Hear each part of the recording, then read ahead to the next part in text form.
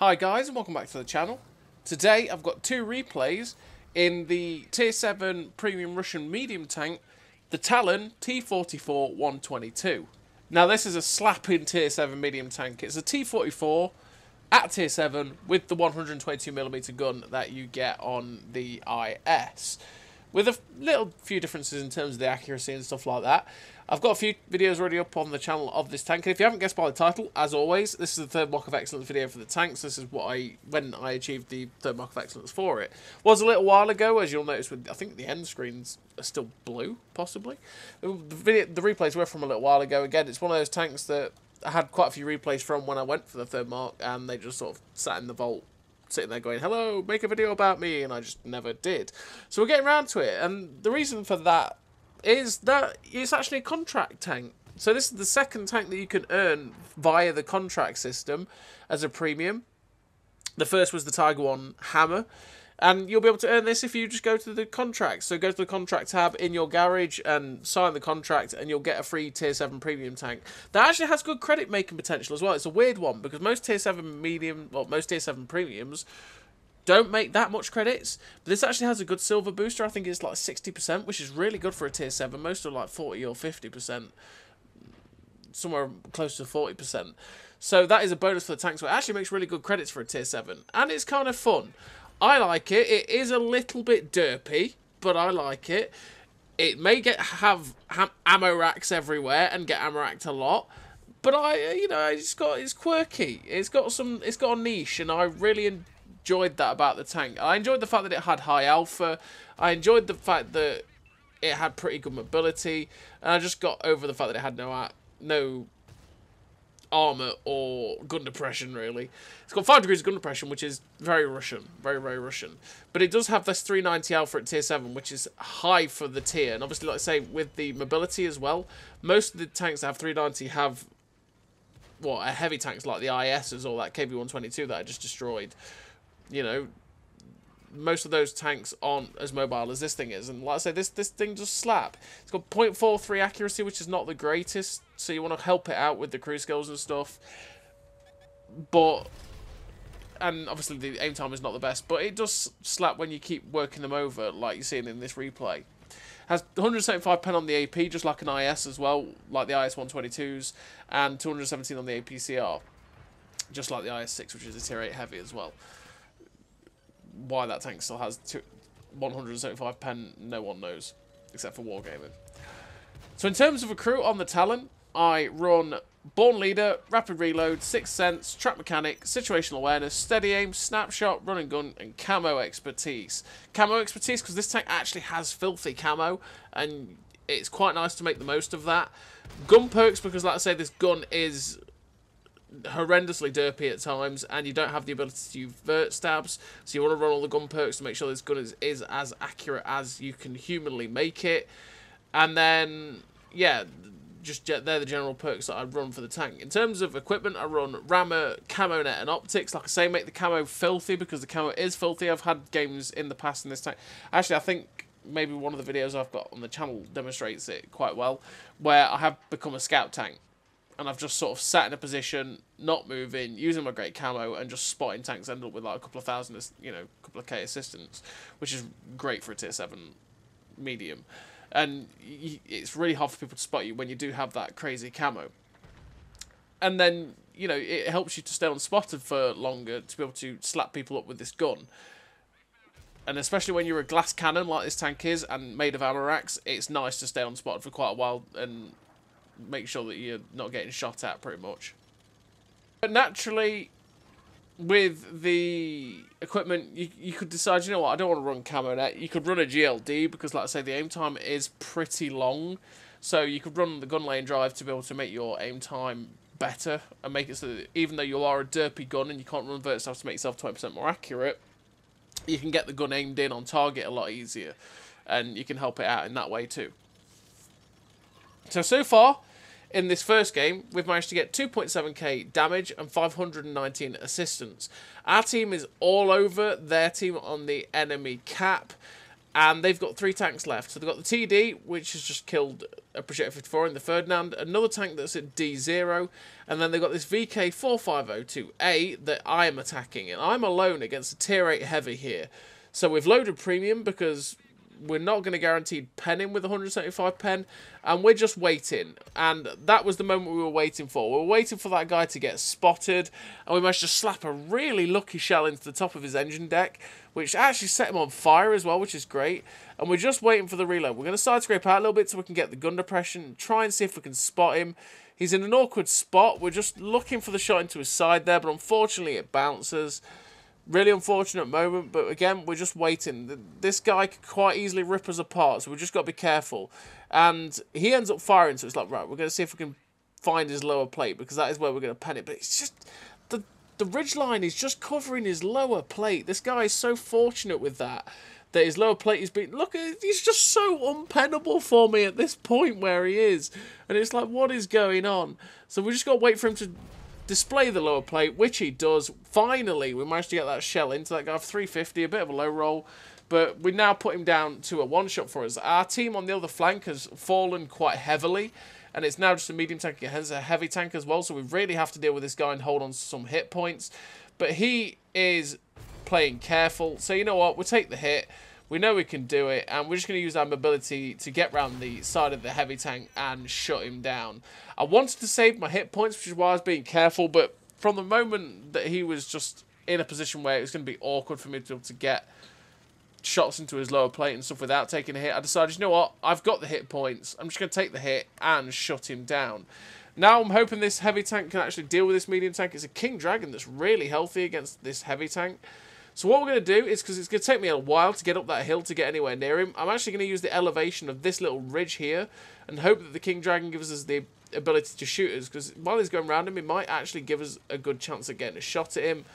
But he actually seems to be staying quite low below there, and he's actually attacking the Paladin, and the Paladin does have really good DPM, and the Paladin actually shuts down that King Dragon. And we finished the game with the victory, 6 kills, 3.9k damage, 519 assistance, the ace tanker, the sniper, the top gun, 2,100 nearly base XP. A really great game for the Talon in a tier 8 game. I say it slaps. That's the one thing I really like, because if you watch this channel, I'm an alpha whore. I like high alpha guns for the tier, and 390 alpha on a medium tank is high for a tier 7. I really like how hard it hits. And like I say, with the camo as well, the camo is really nice. And you can stay unspotted a lot. And the mobility on the tank is actually pretty decent as well. And like I say, it makes pretty good credits for a tier 7.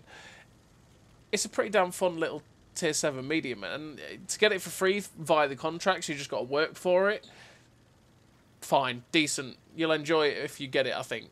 But you just, like I say, you've got to be careful not to play it too aggressively, because you are made of ammo racks, and you are made of spit and Kleenex. So people easily pen you, very, very easily. Most likely they'll damage your ammo rack a lot. You want to be staying back a bit further than the front lines. But we're on the second replay, and we're on Westfield, which, when we're going for the second mark and we're at 94.5 or something like that, perfect. Spot on perfect map, because we can use this middle area to try and spot the enemy team as they cross and get good shots at them. But in fact, we've got a light tank that actually is spotting them up, which has given us good shots at these guys. So, you know what, we may as well stay here and start pummeling the shots in as many as we can. The light tank was lighting them up, and it's just doing us wonders. It's nice when you've got a light tank that knows what they're doing and can actually spot that area, because then you can start hurting the enemy team. But the light tank's had to run away because he got spotted. So what I'm going to do now is become the light tank, become one with the light tank. What I'm going to do is I'm going to push forward into one of these bushes up here and try and start spotting the enemy team as they're moving across. The Tiger 1's spotted in the open, so it's like, well, it'd be rude not to fire at that guy. We end up shutting him down. There's now VK-3601H that's moving across the open that we have spotted. Just waiting for the reload to go in, and we slap a nice shot into him. I was hoping to track him in place as well. And this is where the really nice camo of the tank and having muffled shot, well, we don't have muffled shot, but having the really nice camo of the tank helps. If we had muffled shot, it'd be even better, because we could stay unspotted even easier here. But we are managing to just keep slapping the shots. And this is what I say, where the camo is really great. Now, after firing, the camo does take a hit because it is a 122mm gun. But if we use the foliage to good effect, like you see, we're using all the bushes as well as we can, you can just keep firing without ever getting spotted, and you can just start doing quite a lot of damage. So right here, we are probably going to get spotted, or I'm anticipating getting spotted, but the T-150 is blind, so the T-150 doesn't actually spot us there, and again, the camo helps a lot. I pulled forward to get rid of that T-150 because it was shooting our light tank, and I couldn't take it. Then we see shell tracers go from in front of us again.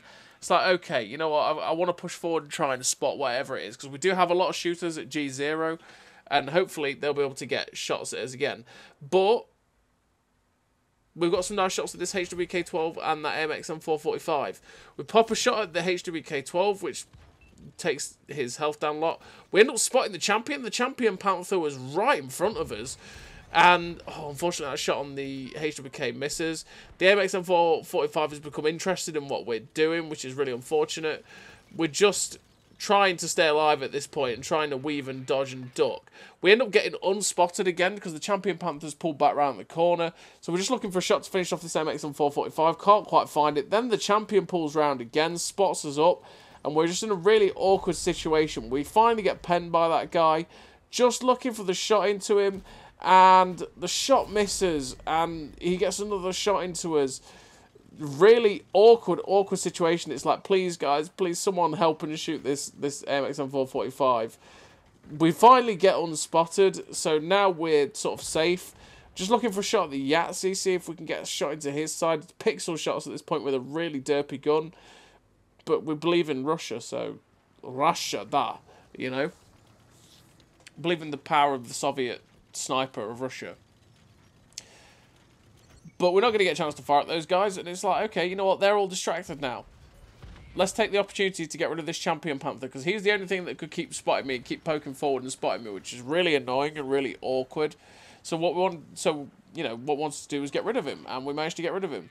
So now we're going to pull up this ridge line to see if we can start getting more shots at the P-43 Tur, but it doesn't go in. Then there's an Emil one gets spotted down below, which is really awkward. Again, we don't want that to start coming around the corner and auto-loading at us. The medium tank gets shut down, but also our friend gets shut down by the Yahtzee. It's like, okay, you know what, we've got to poke up above here and see if there's anything camping and shooting, which we've seen a few shell tracers fly. But we've just got to be careful, because that Yahtzee was still behind us, and that is most definitely awkward. And as we're here struggling with physics, because, you know, physics, the Emil one gets spotted, and it's like, oh god, that's awkward. So you know what, while he's firing his clip, we're just going to take the opportunity to pop round and pop a shot into his side. Because we do not want that guy reloading a clip and getting a shot at us, because that would not be good. This Yahtzee here, he's got his ass to us. It's like, well, I'm going to help my friend over there, because if I help my friend, hopefully he'll help me with the Emil. We shut down the Yahtzee, and we're just looking for the Emil one now. It's like, where is he? There he is. We end up spotting him. I'm thinking he's possibly reloading right now, which it definitely looks like he is. But the fact is, he starts charging at us. It's like, okay, he's definitely not reloading anymore. Get away from him. Fortunately enough, he ends up missing one. We're nearly reloaded the shell. I'm thinking, you know what, actually, I'm going to chance it, right? What I'm going to try and do is get around the corner, track him in place, and we'll take one shot from him and be able to pull back, rather than him get all the way around the corner and just start dumping the clip.